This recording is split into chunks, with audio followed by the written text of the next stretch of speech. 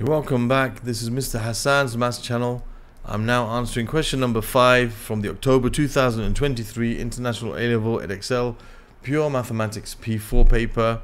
And here we have a question about this strange looking curve. It almost looks like a normal distribution curve for those who've done S1. It says figure 2 shows the sketch of a curve C with the equation y cubed minus x squared plus 4x squared y equals k, where k is a positive constant greater than 1. Find dy dx in terms of x and y. So basically this first part of the question is about what's called implicit differentiation. So we have to find what dy dx is in terms of x and y. So dy dx is when you differentiate a function. Now a lot of people, when they see something like this, they say, how are we going to find dy dx? We have to make it say y equals first, and then we can say dy dx equals and differentiate the other side. But this is something where the equation is not given as y as some function of x, explicitly. You have an implicit function where you've got y cubes and x squared, and you can't really make y, for example, the subject of this very easily. Okay, you could make x the subject of this quite easily. Okay, and you could find dx dy, for example, but it's going to be complicated. You're going to have k's in there. It's going to be very complicated, right? You have square roots in there and stuff.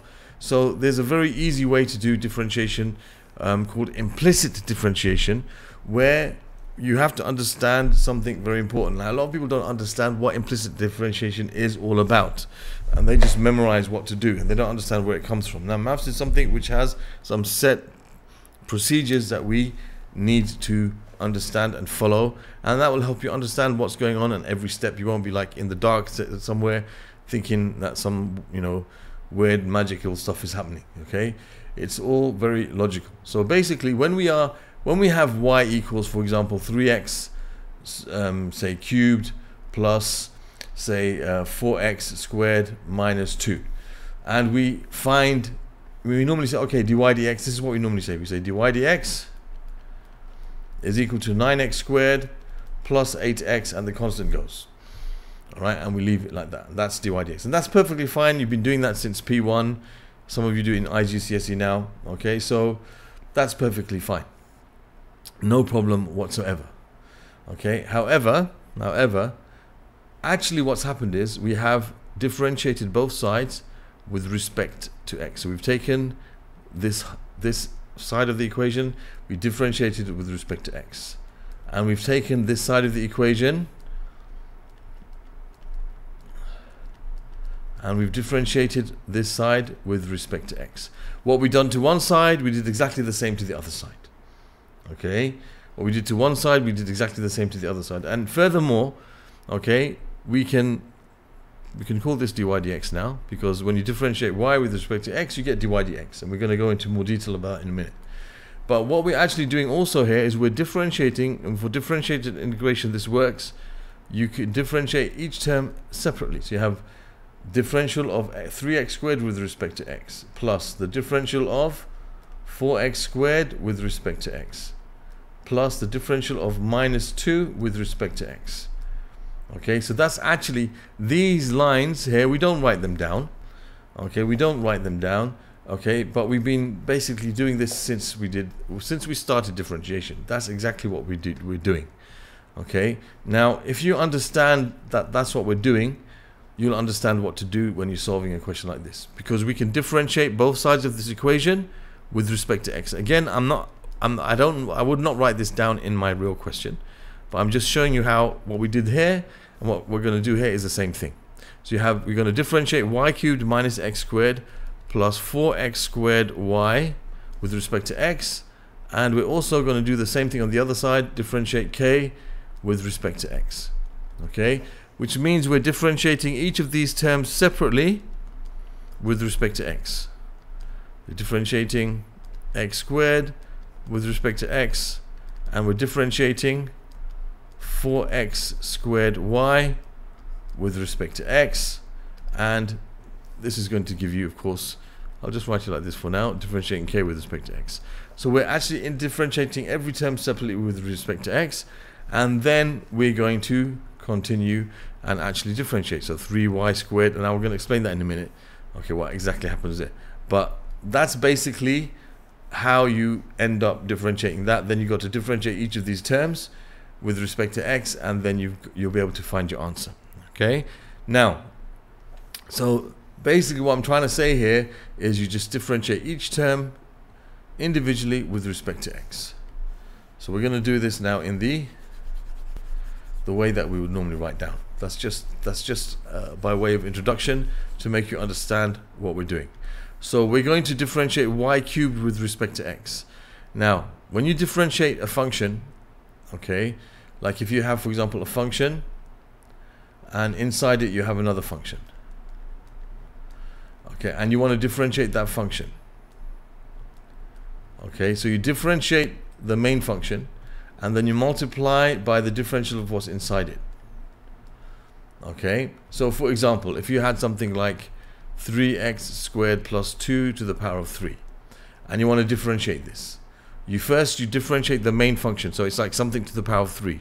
So you do 3 times that same thing as it is, take 1 from the power, and then you multiply by the differential of what's inside the function, which is 6x. So you end up with 18x times 3x squared plus 2 to the power of 2. So you multiply by the power, you take 1 from the power, and then you multiply by the differential of what's inside the function. So we know that y is some function of x. So when we differentiate y cubed, so we start off with, we have y cubed minus x squared plus 4x squared y equals k. So if you differentiate y cubed, it's like the y is what's inside this bracket, right? So you multiply by the power and you take 1 from the power, but then you multiply by the differential of what's inside the function. So you have to multiply by the differential of y with respect to x, which is dy dx. So you always write, when you're differentiating something in terms of y and you're differentiating in terms of x or with respect to x, and you know y is a function of x, then you differentiate it, like in this case multiply by the power, take 1 from the power, then you multiply by dy dx. You always multiply by dy dx. In this case, you're differentiating x squared with respect to x, you're going to get 2x. Here you're going to have plus 4 times. Now here we have like a product of 2 separate functions. I'm going to take the 4 out and keep that separate, but x squared times y. So here we're going to use what's called the product rule, which you learn in P3. Of course, things that you learn in P3 apply in P4 a lot, especially trig and differentiation integration. So one of those products I'm going to call u, that's going to be my x squared, and the other one I'm going to call v, that's going to be my y. So we have u dash, which is the differential of x squared, which is going to give you 2x, and we have v dash, which is the differential of y with respect to x, which is going to be, if you differentiate this, you're going to get 1, but then dy dx. You have to multiply by the differential of what's inside the function. It's like you have y to the power of 1, y is inside the function, so when you differentiate it, you're going to have 1 times the same function to the power of 0 times the differential of what's inside it, so you end up with dy dx. That's why when you differentiate y, you get dy dx. You can think of it like that if you want to. So now we multiply these two together, so we have 2xy plus, you multiply those together, you have x squared times dy dx. Most people will write them the other way around. You'll see that probably because most people do it this way first. I like to do it that way first to be consistent with the even with the quotient rule. Anyway, if you differentiate k with respect to x, k is now a positive constant, so that means it's going to give you 0. If you differentiate any constant, it's going to give you 0, so that's going to be 0 here in this. So now we have differentiated every term with respect to x, but we want to find dy dx. That means we want to make dy dx the subject of all of this. So what I'm going to do is I'm going to first expand the bracket, so I have 3y squared dy dx minus 2x plus 8xy plus 4x squared dy dx equals 0. Now I'm going to keep the dy dx terms on one side, so I have 3y squared dy dx plus 4x squared dy dx equals, and if you add 2x and subtract 8xy, you have 2x minus 8xy on the other side. Take out dy dx as a common factor, So we can then make that the subject. So you have 3y squared plus 4x squared equals 2x minus 8xy. And then finally, the final step is to divide both sides by this this factor of 2y, this thing that's multiplying dy dx. So you have 2x minus 8xy over 3y squared plus 4x squared. There's nothing common that you can cancel, and there we have the expression for dy dx, which is the gradient function for this. Okay, so that's 5 part A done. Okay, now for part B. So we're told here that the point P lies on the curve C. This is the point P. The normal to C, which is this line here, has equation y equals x as shown in figure 2. Find the value of k in our equation. Alright, so a normal to a curve passes through the curve at the same point as the tangent to the curve at that point. And what is a tangent? A tangent is a straight line which has the same gradient of the curve at the point where it touches it. The normal and the tangent are perpendicular to each other. So this is the normal and this is the tangent. Now I know that the gradient of the tangent times the gradient of the normal is going to give you -1. They are negative reciprocals of each other. So if I know the gradient of the normal, then I know the gradient of the tangent. And the gradient of the tangent, I know the gradient of the normal. Now we know that the normal to C has equation y equals x, alright, which is this line over here. Find the value of k. So that means that the gradient of the tangent to the curve is going to be -1. Why? Because it's the negative reciprocal of y equals x. This is y equals 1x. The gradient of the normal is 1. Therefore, the gradient of the tangent is -1. So the gradient of the tangent is -1. So therefore, we can say dy dx must be equal to -1. Okay, dy dx must be equal to -1. And so not this k, I'm saying dy dx is equal to -1. We know that k is a positive constant, as I told us here. Alright, k is a positive constant greater than 1. So you know that basically k is greater than 1.